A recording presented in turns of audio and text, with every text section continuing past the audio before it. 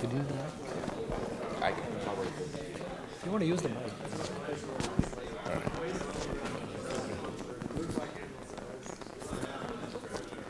Check, check. All right, so we'd like to get started. First, I want to clarify I'm not Professor Todd Milston. He's official host for Professor Adve. I'm Jason Kahn in the computer architecture field, but I have the honor to introduce our last distinguished speaker of this academic year, Professor Vikram Adve from University of Illinois. We're talking about the virtual instruction set computing. Vikram has done many important research. His research area includes automated techniques for diagnosis, software failure, security solutions to minimize the need of application to trust the underlying operating systems. But most importantly, and he together with Chris Lander are known to be Mr. LLVM, which is probably one of the most widely used compiler infrastructures. And actually, I have I really enjoy this opportunity to do the introduction because I can add a little bit of personal touch. I'm proud to say that my group at UCLA probably was one of the earliest users of LLVM. Back in 2004, that we were looking for compilers allow us to compile C, C++ programs into circuits. And my research group told me, say, hey, we found this compiler out of Illinois called LLVM. I said, I never heard about it. Are you sure it's good? And we actually went through the documents carefully. We were very impressed by everything we have seen. So we start building all our research around that. So that's LLVM version 1.3, just for your information. And then 2 years, a long time ago, 2 years later, and the students working on this project was graduating. They had a fantastic result just to show that you can really go from high-level behavior specification into circuits. And there are people in industry who are using that. So we spin off the company called AutoESL. And that actually, again, was built on top of LLVM. At that time, I looked around. I think we were the only company actually taking that technology, go all the way for circuit generation. And we also had Vikram as the advisor of the company. And so AutoESL was acquired by Xilinx in 2011. I was visiting them early last year. I said, how things are doing? They told me it's fantastic. And guess what? They have over 6,000, 7,000 users. So they're all added to your LLVM, the user base. And Autopilot, right. So for that, and Chris Lenner and Professor Adve jointly received the ACM Software System Award in 2012. So if you look at the list of people who are getting this award, it's just an incredible honor, right? With that, let's welcome Professor Adve.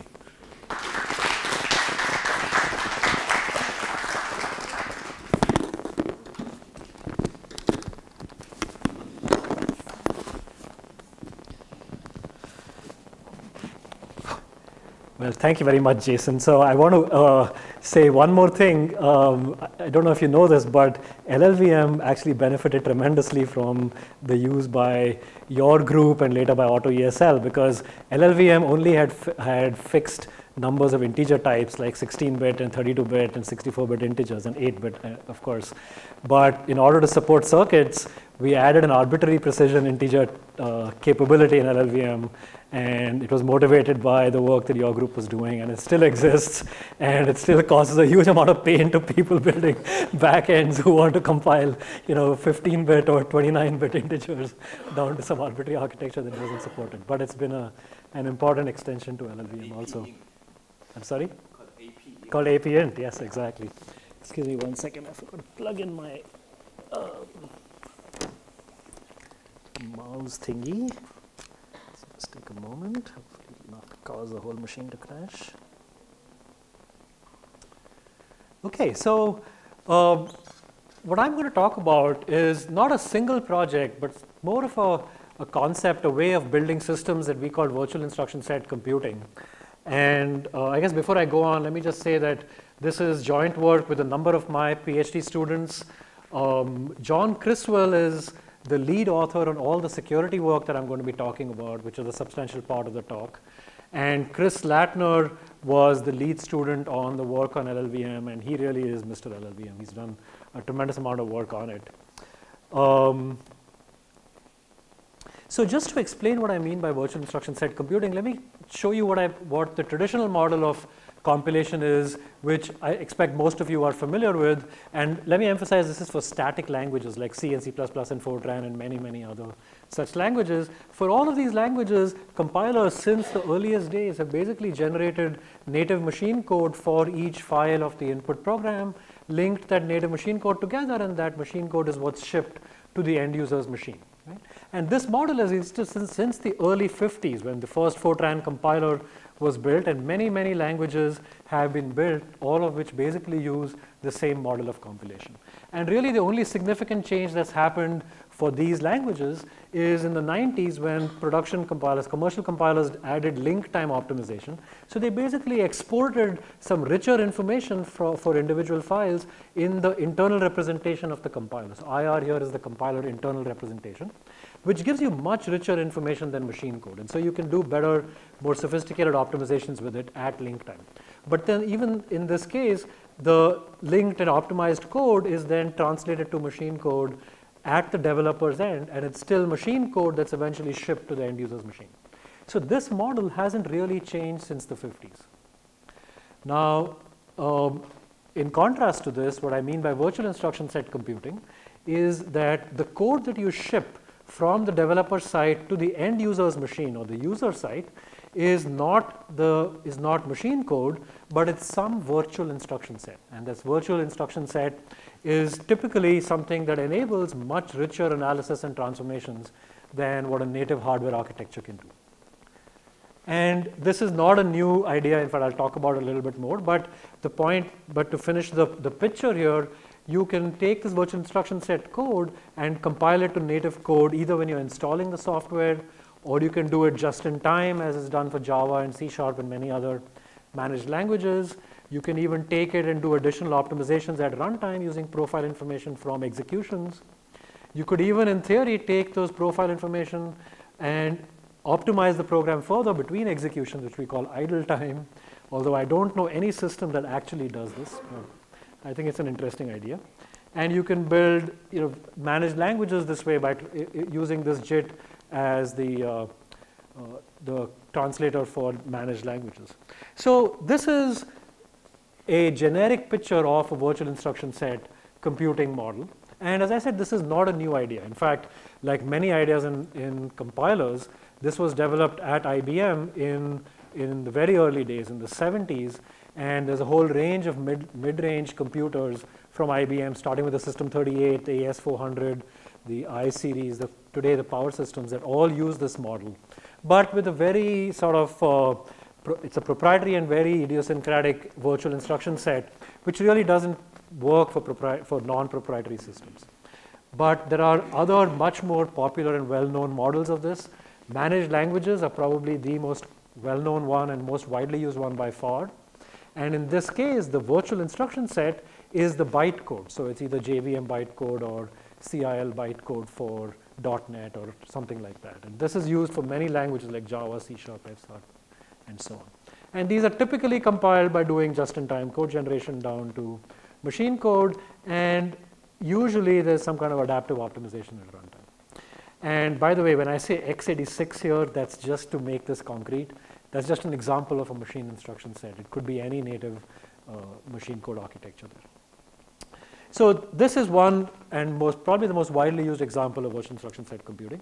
Another example that's fairly popular in a niche domain is in the world of GPGPU or GPU computing, where languages like CUDA and others are compiled into a virtual instruction set. For example, CUDA uses one called PTX, and this virtual object code is compiled to the particular GPU that you want to use, typically at load time in a device driver. And the major benefit of this is that it allows hardware designers to evolve the GPU architecture with much greater freedom than you would have otherwise, because they don't have to be binary compatible with all the applications that are out there. The applications can be translated down at a late stage. And that's a major benefit for the architecture world. But as far as I know, GPUs are the only ones that actually take advantage of this. Other than in today, and IBM used to do this in the System 38 a long time ago. So these are some examples of virtual instruction set computing in the real world. But there are some very broad and important classes of software that do not get any of the potential benefits of this kind of computing, which I will talk about in the rest of this talk. And in particular, the native compilation model is pervasive today for two important classes of software. One of them is high-performance software, which is largely shipped as native code. And here I'm not just talking about like supercomputing applications, but media processing, games, finance, CAD, web browsers, numerous libraries, many other classes of software that care about performance and are written in languages like C, C++, Fortran, and others are shipped as native code. So all the compilation happens on the developer's end. Nothing happens on the user's end other than execution, typically. System software is the second class.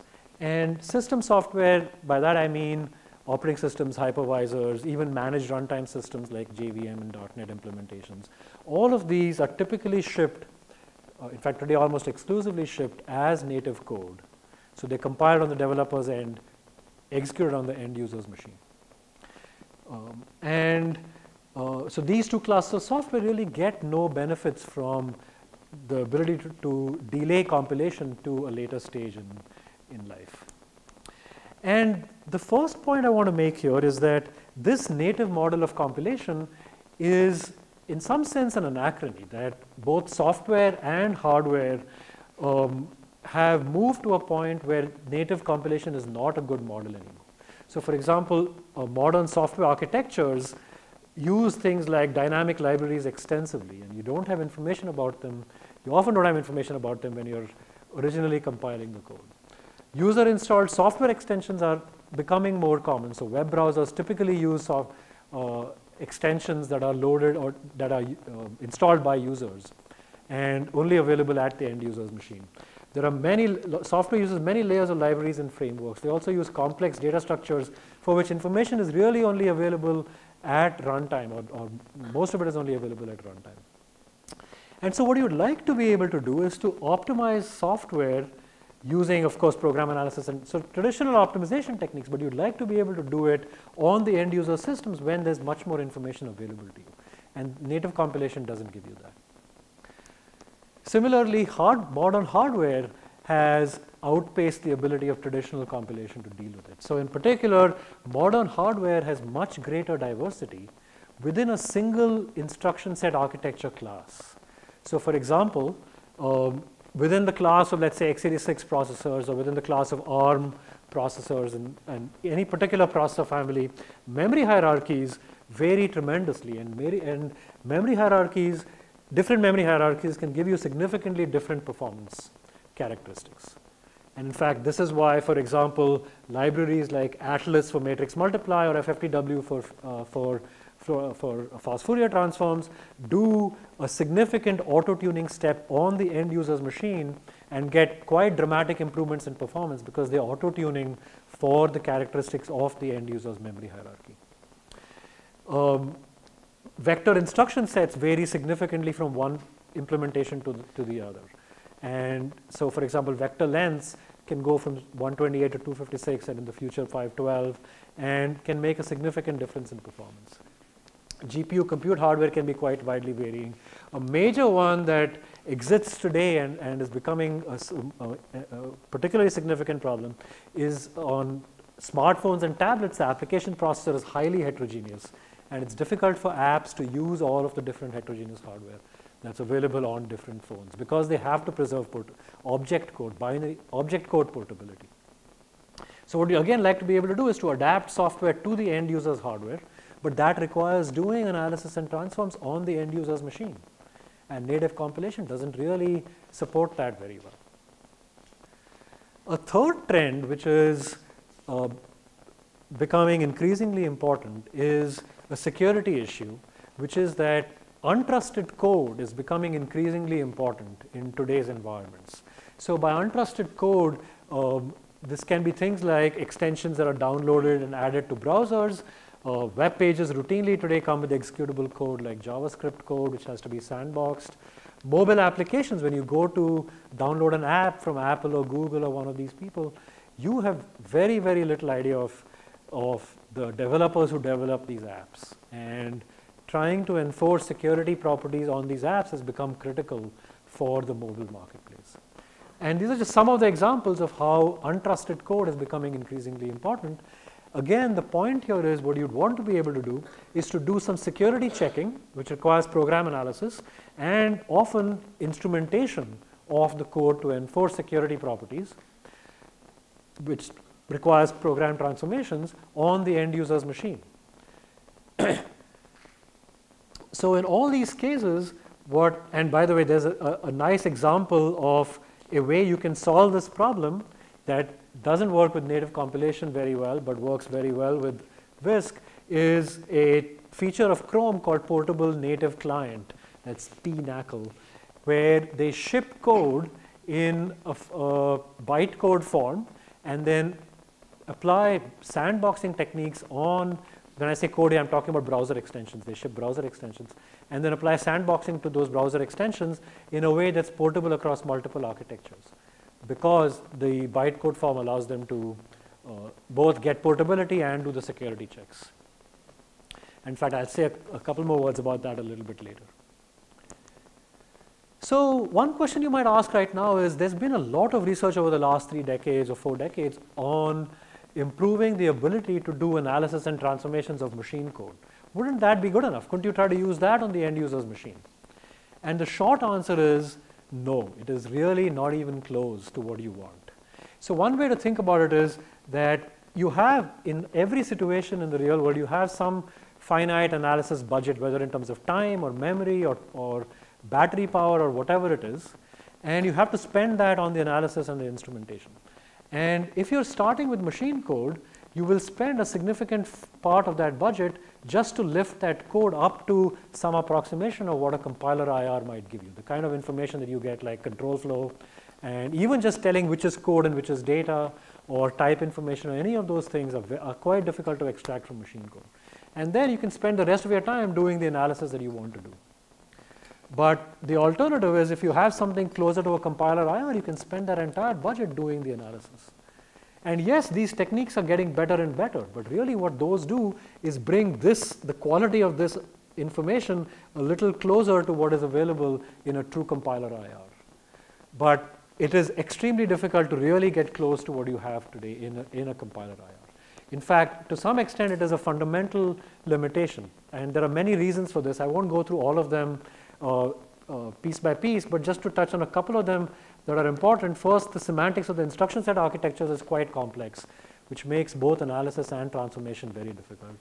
Second, the memory model that's used by binary code is really painfully low level. It's basically just a bag of bytes. That's all you know, an array of bytes, and everything that you have to analyze about the behavior of the code has to determine which bytes are which. So which is code and which is data. Even something simple like that is difficult to detect. And this also makes it quite difficult to transform machine code and instrument it in a way that doesn't break machine code programs. Virtually all dynamic machine code instrumentation libraries are incomplete in the sense that they will break some program or other. It's really difficult to be sound and complete. And advanced tools like Pin from Intel have given up on the ability to do static analysis. They just do only dynamic analysis for the subset of code that's actually executed. So machine code is really not enough. Now, let me just add one thing here, which is that machine code analysis, binary analysis, is inevitable. We are going to need it no matter how close we come to this ideal goal of shipping code as virtual ISAs, because there will always be proprietary libraries or legacy code that are used by software, and in a practical setting that's always going to be needed. But the hope is to reduce the need for that as much as possible.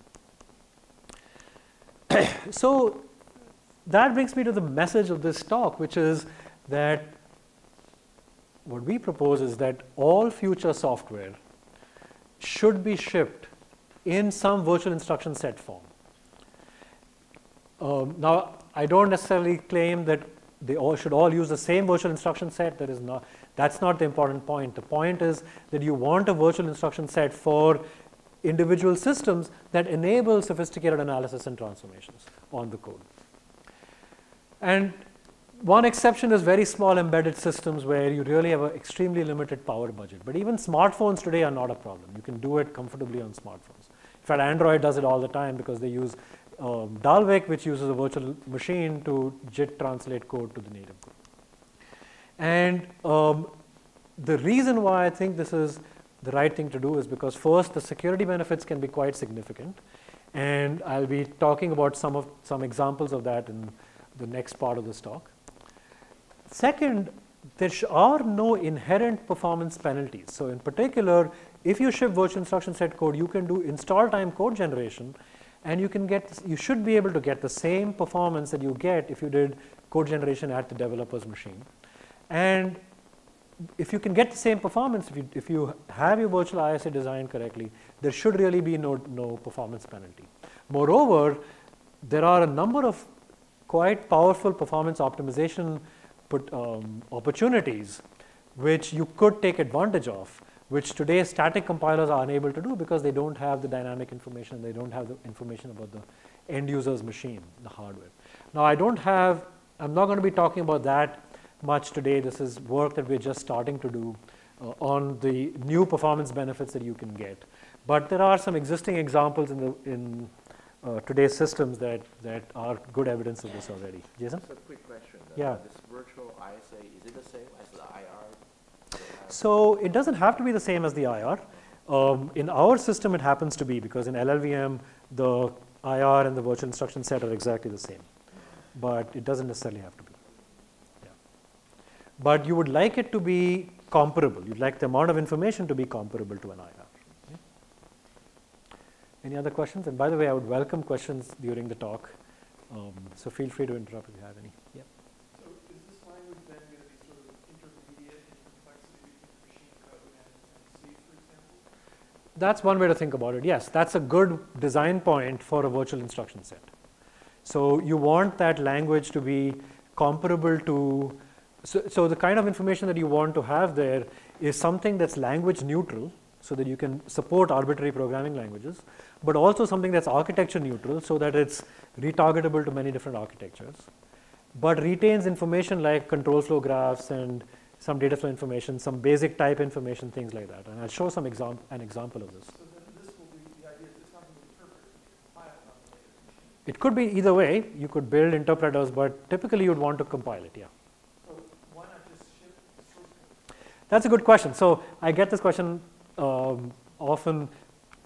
There are a number of both technical and practical reasons why shipping source code is a problem. First, analyzing and linking together source code is quite significantly more expensive than the post-processed version that you would ship to the end user's machine. So you'd need much more infrastructure on the end user's machine to be able to analyze and process source code. There are many more header files and other things that have to be included with the compiler to be able to process source code. I think so just to keep the answer short for now, one of the most fundamental limitations is that there are, in many cases, proprietary packages that are shipped, that are available as source to the developers, but cannot be licensed to all the users of that system. And so you could not possibly ship the source code of those packages, even if you want to link it into your application. But applications routinely ship the code after it's been compiled. And so if you include that code in virtual instruction set form, that licensing problem goes away. Only the developers have to license that code. And this is a major problem in practice. But the owners of those proprietary pieces of software are at least willing to accept having the ISA code or the IR code version of your... As opposed to binary native code. So this is probably the most common question we get. Actually, the second most common after JIT compilation. But so one thing to understand is that reverse engineering of this virtual instruction set code is marginally easier than reverse engineering binary code. But reverse engineering of binary code is actually still perfectly possible. Binary code by itself is not a sufficient protection against intellectual property. In fact, languages like Java and C#, and Dalvik in the Android world would simply not be usable if people cared about shipping virtual object code. Because if you think about it, JVM bytecode and .NET bytecode is much closer to the source language than machine code is. So the really only significant and useful defense against reverse engineering is to use code obfuscation tools that do things like rename variables, anonymize variables and types and function names and obscure the contents of strings and things like that. Because reverse engineering is so much a manual process using human intuition to try to reconstruct what the program is doing. And so the right solution is to obfuscate the code if that's what you really care about. Someone else have a hand up? Okay.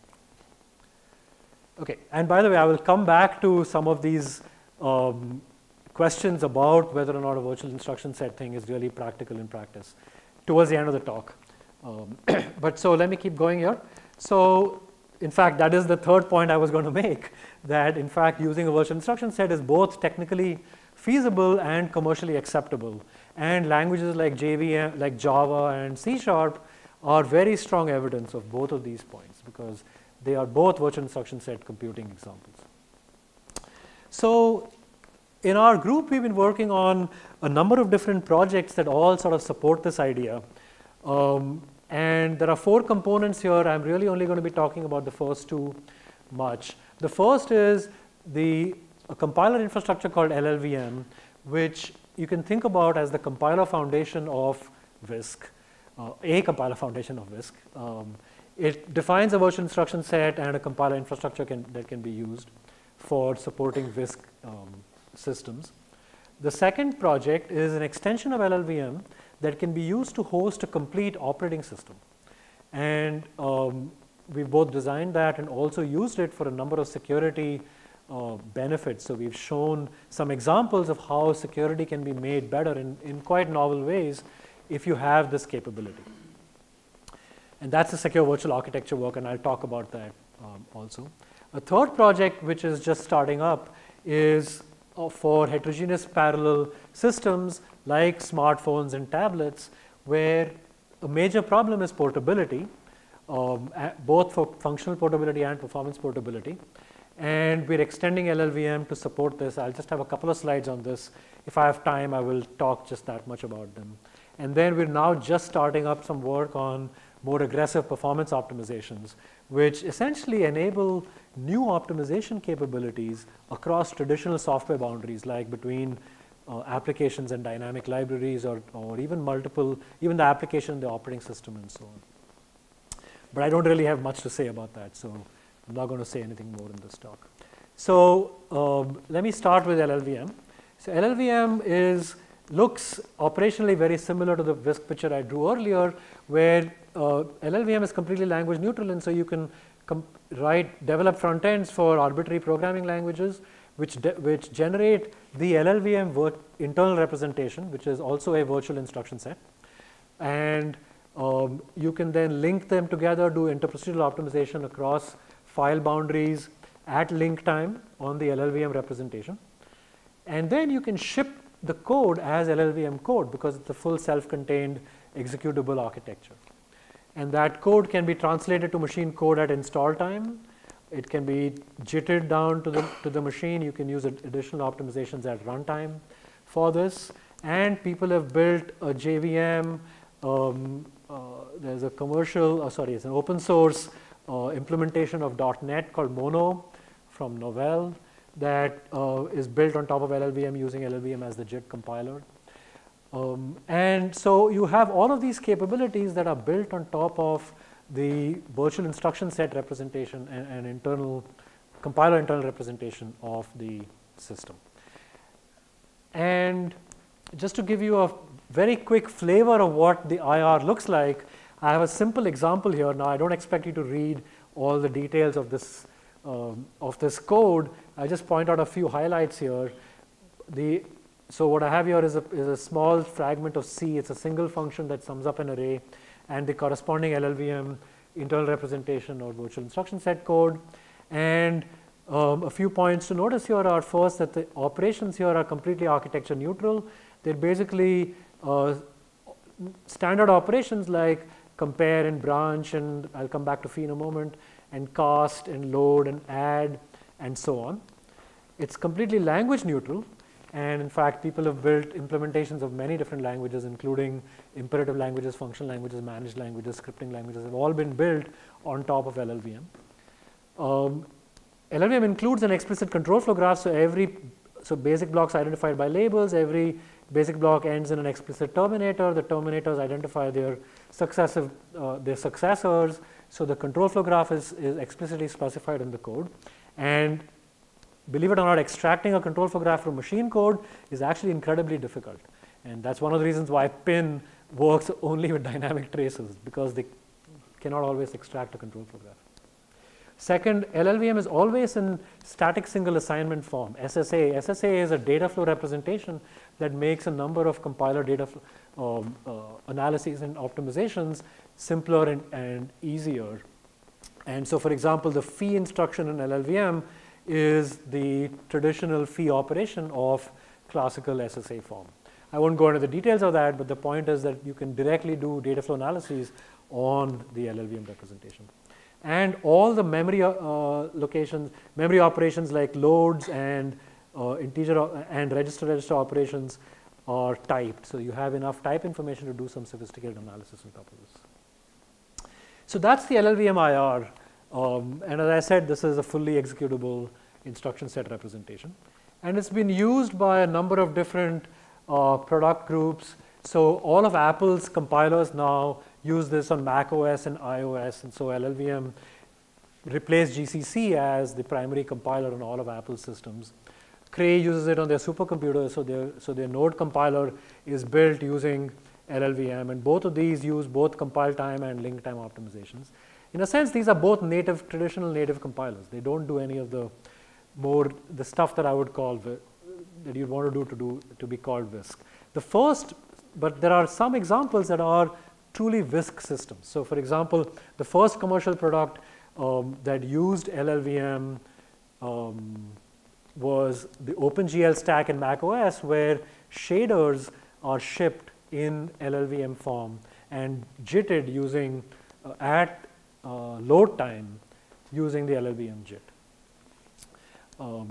And a number of compute languages like CUDA and OpenCL and RenderScript are all built on top of LLVM. And Google's portable native client uses LLVM as the bytecode representation and does code generation at load time for browser extensions. So these are what I would call examples of Whisk systems. But one observation here is that these are pretty narrow examples. The vast majority of performance-sensitive code, virtually all system code, is still compiled in the traditional native model, even though LLVM does enable powerful analysis and optimization capabilities. And that's what used in the native compilers. So you can do everything a native compiler could do at compile time and link time, could also be done at install time. And in theory, it could be done at runtime or in idle time within the time budget available at runtime. So it's a potential foundation, but it's really only been used in pretty limited context so far as a Whisk system. So that's the compiler infrastructure and virtual instruction set. Let me come now to the security project that we've been doing, where we looked at how you could support a commodity operating system on top of a virtual instruction set and what kinds of security benefits you could get with that. We call it secure virtual architecture. And the idea is that we want to be able to support a complete commodity kernel. For example, we've done both the Linux kernel and the FreeBSD kernel on top of this system. And so the kernel lives on top of a virtual instruction set. That virtual instruction set essentially consists of the LLVM IR, which I just talked about, plus a small set of operations that look like a library, look like an API that's used by the kernel to manipulate hardware state. And the LLVM part of the instruction set is translated down to native code by a code generator. The SVOS part, which is the API, is essentially just implemented as a runtime library that's linked into the kernel. one important point here is that this library, this code, runs at the same protection level as the operating system itself. It does not have a higher level of privilege. So it's not like a hypervisor in this sense that it's a higher level of privilege on the kernel. It's the same level of privilege and it's linked into the kernel. And so the kernel can simply call SVOS operations as ordinary function calls. And now you can add various kinds of instrumentation to this SVOS layer, SVA layer, to enforce any security properties that you want. And those are optional, and I'll talk about certain security properties that we've investigated in our work. So that's essentially the SVA system. It's a virtual instruction set with these capabilities added to the kernel. And the translation here from virtual to native code can be done at install time, it can be done at boot time, it can be done at runtime. In practice, we typically do it at install time, although I had an undergraduate who built a whole JIT that worked, that could JIT the Linux kernel as it was booting and launching new processes. It was a pretty remarkable project for an undergrad especially. He's phenomenal. But anyway, so in practice, we usually do it at install time. So this is the SVA system, and porting an operating system to SVA. Can you see the diagram? Okay, there's really not much you're missing here. There should be a little GIF thing that looks like a picture of a person typing on a computer. That's all you're missing. It's not important, but all it's showing is that there's a manual step involved. That's the first time I've ever seen it missing. I don't know what's going on. But anyway, the point is that the way you would port a kernel to this is that you take an existing kernel and port it to this API, which is effectively like porting to a new architecture. It just happens to be a virtual architecture, which actually simplifies it a lot because the architecture, the operations are much simpler and much more streamlined than what you would get in a traditional native architecture. And once you've ported it to that API, now you can compile it with a standard front end that generates LLVM bitcode. And that's the kernel that gets shipped. And we have ported, or I should say, John Criswell, who did all of this work, including designed the SVOS API, ported both the Linux kernel and the FreeBSD kernel to this environment. So, and just to finish that part of one of the main points on that is how much effort does it require to port this? Well, lines of code is not always a good representation, but it's probably the easiest one to measure and convey. So what I've measured here is, or what John measured here is the number of lines of code that had to be modified in the architecture independent part and the architecture dependent part. And as it turns out, all of the changes in the architecture independent part here were only required if you actually want to add a security property, which is memory safety. If you don't want to do memory safety, you actually don't need any of these changes here. The rest of the changes are all in the architecture dependent part because, as I said earlier, you're effectively porting to a new architecture. And overall, you're changing a little less than 1% of, so this is about 5,000 lines of code being changed in the kernel. And if one graduate student can do this in roughly the course of a year, who was not initially familiar with the operating system, I think this is quite practical for an OS community to adopt and do. So that's the effort required to port it. Let me just give you a quick flavor of what the SVOS API looks like. So you can broadly break it down into two categories. There are operations to control the underlying hardware, and there are operations to manipulate the state of programs that are executing on the hardware. So for example, the OS, so all of these operations are used by the operating system. Remember, it's the API of the OS. So the OS can use these operations to do things like registering a system call handler, registering an interrupt handler. So this example shows an interrupt handler being registered for a particular interrupt number, and that's the interrupt handler pointer. You can register trap handlers. All of the page table manipulation must be done using this API. And so, for example, you can insert mappings at different levels of a page table using operations defined by the SVOS API. And the implementation of the API then allows the runtime to supervise what changes are being made to the MMU mappings. And that's critical for a number of the security properties that we want to be able to enforce. You can do I/O, primitive I/O reads and writes this way. On the state manipulation side, for example, if you want to swap out the state of a processor, that swapped state is stored in the SVOS runtime memory, so that we can control what changes are made to it. Any changes made to that state have to be made through some of these other functions. The OS cannot arbitrarily scribble on, let's say, a program counter or stack pointer or something like that in the saved state, because if you did, then all security guarantees would be basically impossible to enforce, or I should say most would be impossible to enforce. And so, for example, if a kernel wants to deliver a signal to a particular user process, it could tell the SVOS API to push the signal handler identified by this pointer and a set of arguments onto the stack of the last saved user space thread, the one that encountered the interrupt that's causing the signal to be delivered. Or if you want to manipulate the state of an interrupted program, there are operations to do that. So these are just some examples to give you a flavor of what the SVOS API looks like. So what is the point of all this? So what is SVA good for? Right? To understand that, it's worth making an observation, which is that SVA provides a combination of capabilities that are not available in any previous system that we know of.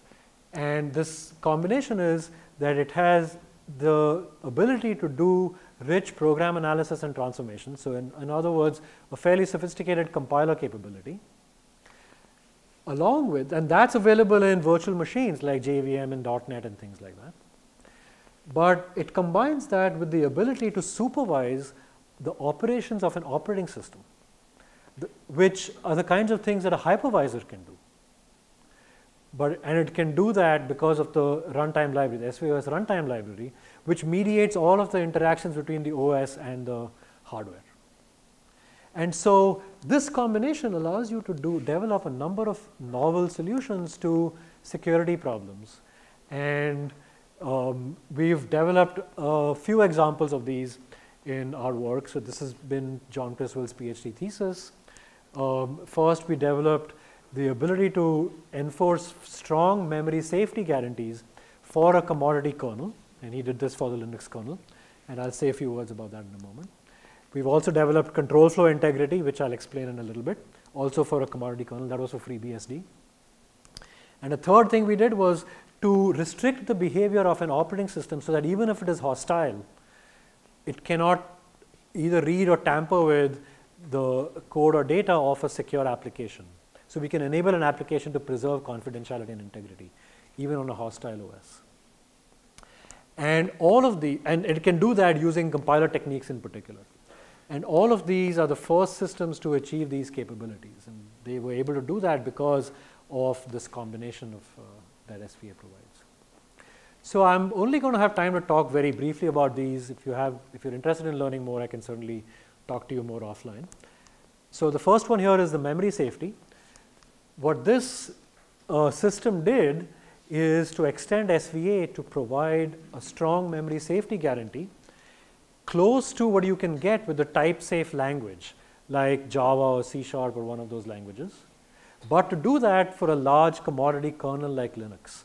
And if you think of all the low-level things Linux can do, or FreeBSD, any of these other kernels can do, in terms of manipulating its own memory, manipulating its own program state, and the low-level C idioms that are used in the kernel, this is actually a really tricky job. And just to explain the implications of this in sort of less technical terms or more practical terms, basically what this does is it prevents many common attacks on software, like buffer overflows and heap corruption and code reuse attacks like return-oriented programming and things like that. All of those become infeasible with if you have these memory safety guarantees. I won't go through the full list of specific guarantees that we give here. I will say that, so one important point here, which is both a weakness and sort of a novelty, is that we can guarantee memory safety without requiring garbage collection. And garbage collection, if you don't use garbage collection or some form of automatic memory management, you can have dangling pointers. Right? You can have use after free errors or free after free errors and things like that. And in fact, those still might exist in the kernel. But we have a formally proved guarantee that even if you have such dangling pointer errors, you will not compromise any of these other guarantees that we give. So you won't have a buffer overflow, and you won't have a load store won't access a memory location that's not predicted by the compiler, and so on. So that's the memory safety guarantee that we give using SVA. The second one is a weaker property, which is control flow integrity. But just to motivate why that's useful, memory safety is a fairly heavyweight guarantee. It incurs some significant overhead. So the overheads can be anywhere from 5 or 10% all the way up to 40 or 50% as perceived by applications. Control flow integrity prevents attacks, exploits, from diverting the control flow of an application. So in particular, the guarantee is that control flow cannot be hijacked arbitrarily for the code you're protecting. It will follow only those control flow paths that are predicted by the compiler. And again, we can do this for a large commodity kernel like FreeBSD. And this includes both traditional, so control flow integrity has been investigated for a long time for user space applications. And the first two properties here are all that you need for user space. In particular, the code segment should not be tampered with, and all calls and branches, in particular indirect calls and branches are the dangerous ones, should only follow paths predicted by the compiler. And that's work that's been done in the community for a long time. To do this for a kernel, there are a number of additional things you have to protect, including things like context switching, which can now allow the program counter to be saved in memory, and a buffer overflow, which we do not prevent because we're not doing memory safety, could overwrite the program counter in memory and so tamper with control flow in arbitrary ways. And so context switching can actually corrupt control flow integrity. Similarly, interrupt and trap handling or MME management is a huge one, because if you can arbitrarily map physical pages into any virtual address, you can change program behavior in arbitrary ways. And so you really have to protect many more things than what user space applications can do. And John has developed a formal proof of key theorems that guarantee that you're preserving control flow integrity, including even in the presence of all of these low-level kernel behaviors.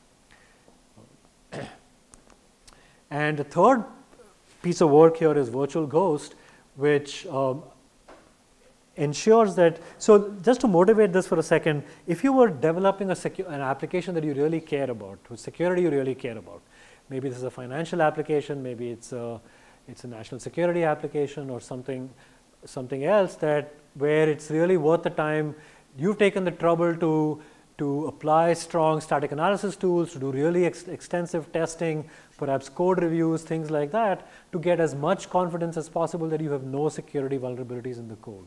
But then you go off and run it on a commodity system, and systems like Linux and Windows and Mac OS and BSD and all of these have bugs. They all have security vulnerabilities. In fact, there are many different reported vulnerabilities in databases like BugTrack for these systems. And so your application now is no more secure than the underlying OS on which it's running, because the standard OS has complete control over everything the application does. So what we'd like to be able to do is enable an application to preserve its own confidentiality and preserve its own integrity. So even if the underlying OS is compromised, and we can do it even if the underlying OS is hostile, which is even more difficult. So effectively you can have arbitrary hostile code in the OS and still prevent these kinds of attacks. And so just very quickly, the way we achieve this is that the SVAOS layer, we extended it to provide some additional features. So first, it can give the application a section of memory that we call ghost memory, in which the application can store secure code and secure data. And that ghost memory is not readable or writable by the operating system. And I'll explain how that is achieved in a moment. Second, the application is given a secure key, and all I/O is still handled by the operating system, but the application can encrypt and sign any data that is transferred in or out through the OS before it hands it off to ensure confidentiality and integrity of that data. And the operating system cannot read or write ghost memory, and also cannot read or write the memory used by Virtual Ghost, for example, to save process state and other metadata that it uses. The way we do that is by using software fault isolation. which is a standard technique that's been developed in the compiler community for a long time to sandbox pieces of code. So essentially, we use software fault isolation of the kernel to protect ghost memory and the memory used by virtual ghost. And this turns out to be a lot more efficient than using a hypervisor-based solution, for example, where you would which use MMU mappings and essentially have to switch page tables every time the secure application makes a system call into the OS, so that application pages are not accessible by the memory because of page mapping techniques. And we've also had to extend the control flow integrity guarantee that I talked about on the previous slide to prevent the OS from hijacking the control flow of the application. For example, through a signal handler. If it delivered a signal to an arbitrary piece of code, that signal handler would execute in the application context and could steal data. And we have to prevent that to be able to do. This is my backup system thing not finding its disk. So virtual ghost also was implemented using SVA. And I haven't really gone into many of the technical details behind how these security guarantees are achieved, but let me just make one point here, which is why was WISC actually important for this? Fundamentally, these security policies all use compiler techniques to enforce, to provide the various security guarantees. And many of the program analyses that are required are very difficult to do on machine code. So things like extracting a call graph or doing pointer analysis or type inference or escape analysis, or very importantly, identifying low-level OS operations would be very difficult to do if you just have arbitrary machine code. There are other operations that we do that are compiler-based operations that could be effective on machine code as well, but would just incur higher overhead, like software fault isolation and enforcing control flow integrity. But the point here is that by having a virtual instruction set, you can do much richer analysis and transformations on the code, which enables the security guarantees that I just talked about. So that's the security work. So basically, to summarize, WISC enables much stronger security benefits than what would be available if you only had machine code. And so, for example, we've shown strong memory safety for the Linux kernel. We've shown control flow integrity for FreeBSD, application confidentiality and integrity in a hostile operating system, all enabled by using a WISC environment, a WISC system organization. So that's the security work. If you have questions, I'd be more than happy to answer them, because otherwise, I'm going to move on to something completely different, which is heterogeneous mobile systems on chip. And I really only have a couple of slides about this because we are running out of time here. So I'm going to go through this fairly quickly. The main problem here is that modern smartphones and tablets use application processors that are highly heterogeneous. And these processors are typically a system on chip design with multiple CPU. So this, by the way, is an example of the Snapdragon from Qualcomm. But they have multiple CPU cores with their own vector instruction sets, a GPU, a DSP, multimedia accelerators, which are programmable, additional hardware accelerators, which are proprietary, and I don't know what they are.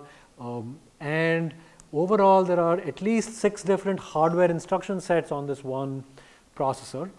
These processors use incompatible memory system architectures.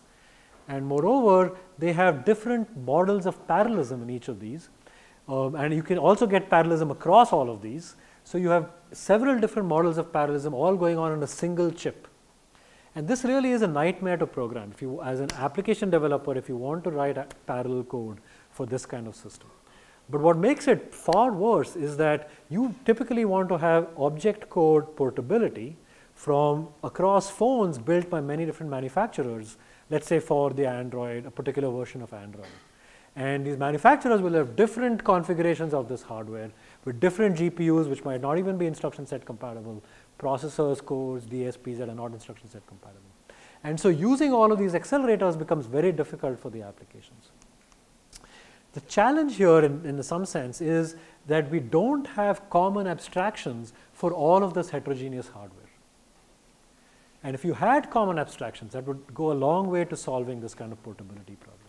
So our goal is to enable object code portability, not just source code, but object code portability and reasonable performance portability across a range of different SOCs by developing common abstractions for them. And essentially the way we're going about doing this is by extending the LLVM virtual instruction set with just a couple of abstractions of parallelism, which can be mapped down to all the different forms of parallelism that are on the underlying hardware. And we're focusing on some broad classes of programmable hardware, in particular CPUs, vector extensions, GPUs, DSPs, and semi-custom accelerators.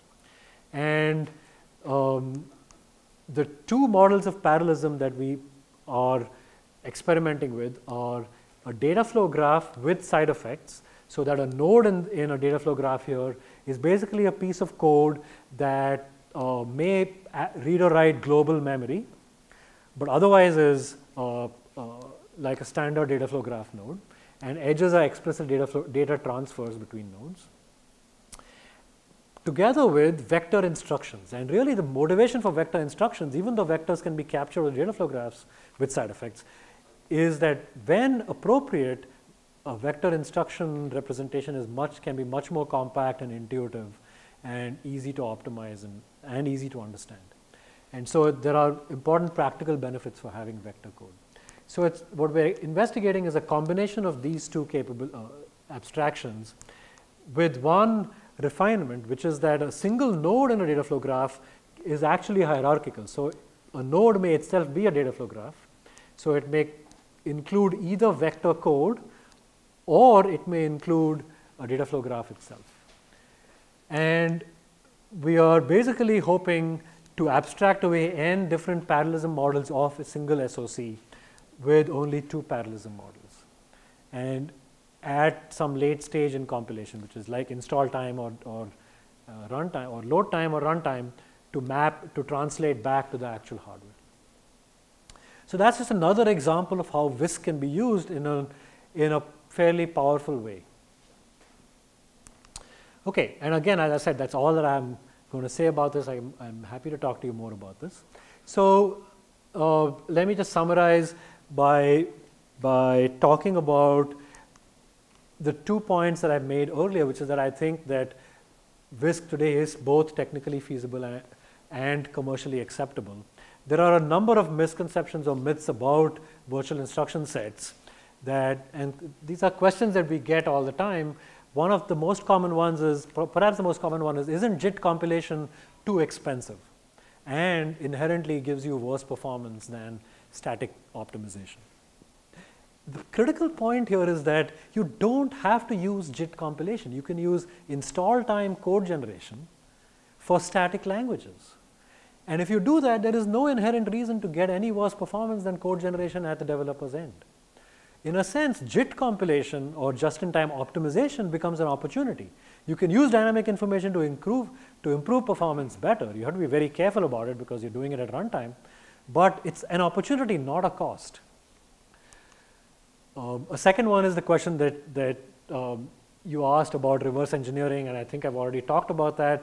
The point here is that it's hiding behind binary code is really not a good defense.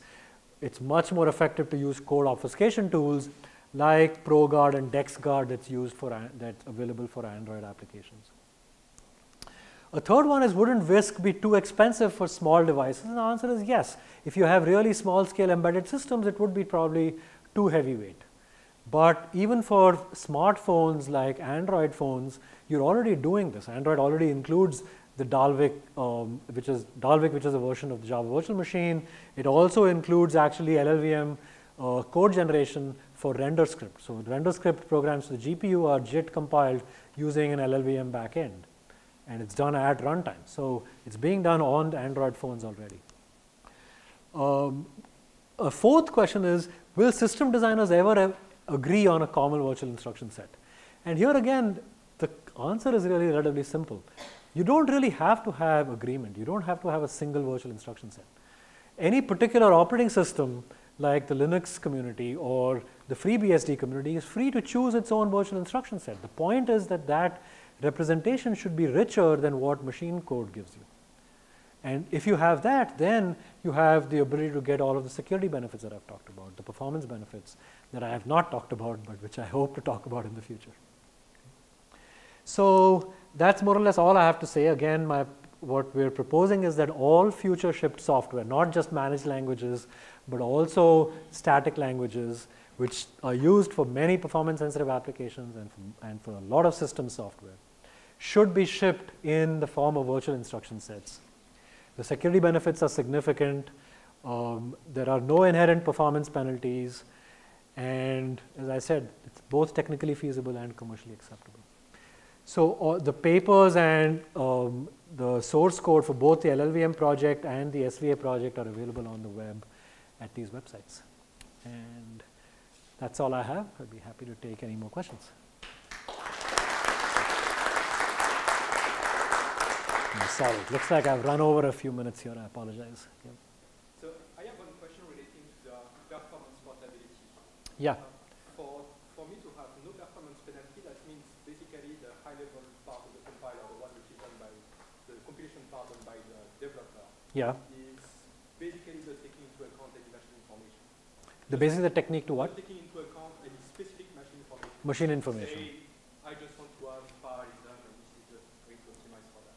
Okay. But say now that this code is going to run on a machine with one core and a CMD unit Yeah. versus another machine with multiple cores but no CMD unit. Yeah. The backend compiler has a lot to do to Yes. transform the parallelism into the root form. And so in that sense, I'm not really seeing how we can, So, this particular example, get good Right. performance. right. So I definitely think that if you want to compile to explicitly parallel hardware, like vector hardware or GPU hardware, then just a straightforward virtual instruction set like today's LLVM virtual instruction set is not enough. You need abstractions of parallelism. And that's what we're doing in this heterogeneous computing work, right? That's absolutely true. If you're just doing multi-threaded code, today's compilers do virtually no optimization that takes into account the multi-threading. And so that problem is really not a problem, right? In a sense, it's a missing opportunity, but it just doesn't exist today. And moreover, Because compilers, high-level compilers aren't smart enough yet. In the future, they may become smarter. To the Sure. point where they need information about the machine sure. to do high-level transformation. Yes, but I would argue that if they get smarter in that way, then they're using some information about the parallelism in the code, which needs to be captured in that virtual instruction set also. And if you can capture in the virtual instruction set, then you can do the same thing at install time. So now what we're doing for vectors and for data flow graphs captures data parallelism very well. That's basically what we hope to rely on. Now, arbitrary multi-threaded parallelism is actually very difficult to analyze and optimize because it's very difficult to represent, right? And so you can do fork join for a limited class of programs, and we've done some work on that. But in general, it's difficult to do optimizations on arbitrary multi-threaded code. Moreover, one thing to remember is that at the front end, source level languages have some information that typically is language specific. And that can be lost when you go into a language neutral compiler IR. But the vast majority of optimizations, in fact virtually all optimizations, work at that language neutral level. The front end is just a parser and type checker. So the compiler IR is really the place where the information exists that's used by the optimizers. So the virtual ISA needs to reflect the information that's in the compiler IR. And that's really what LLVM does for today's languages and today's hardware. Okay. Milosh. What are the issues in defining virtual instruction set architecture?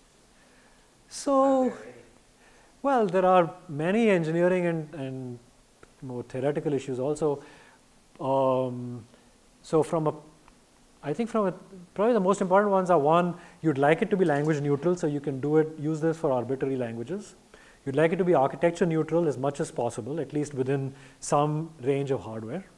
And that's sort of, I think, the minimal set. The third thing I would definitely want, so maybe that's not the minimal set, but another one is the kind of information that's typically used in a compiler IR includes a control flow graph. It includes some type information about variables and registers and things like that. That kind of information you really want to be able to capture. Additional things, so for example, you can do better optimization on type-safe languages than you can do on non-type-safe languages. And LLVM has attributes on types to and on types, on pointer types, to assert that the types are type safe because they came from a type safe language. So the language implementation will guarantee this. And that's the kind of thing you want to include in the virtual instruction set. Right? So essentially think about it as being language neutral, architecture neutral, and having the kind of information you want to do optimization, analysis and optimization. My question is not about the research concept of LLVM, but more like the compatibility issues. Like lately, for the research, I've been working for all the like open source libraries and everything for my simulations. And since this macOS made it like a default compiler, LLVM, I want to Since macOS, you said, make it? Yeah, macOS, macOS, so yeah. it's just like sometimes it has like because they open source this code is designed and tested with this GCC compilers. Yeah. There are a lot of like errors you're getting. Yeah, sure. Since you're combining with LLVM, Right. that the source of the errors, how we can solve those are not like very well documented. And some simulation is using like OpenMP. Yeah. They say LLVM doesn't have OpenMP support, so what am I going to do? Like, what's going on? Yeah. So, So I agree. I think you should complain to Apple. In general, when you switch compilers, these kinds of problems crop up. It's very difficult to make compilers fully compatible. Language standards are not even close to enough to make compiler behavior compatible. And so there's not really a good technical answer to this problem.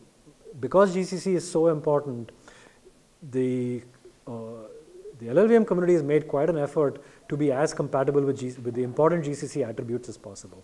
But for example, the Linux kernel doesn't compile out of the box yet with LLVM because it uses GCC specific features that we don't support yet. Right? And now they're very corner case kinds of features. Almost no one else uses them, but they exist. So, OpenMP support is coming. It's being developed right now. Maybe one last question.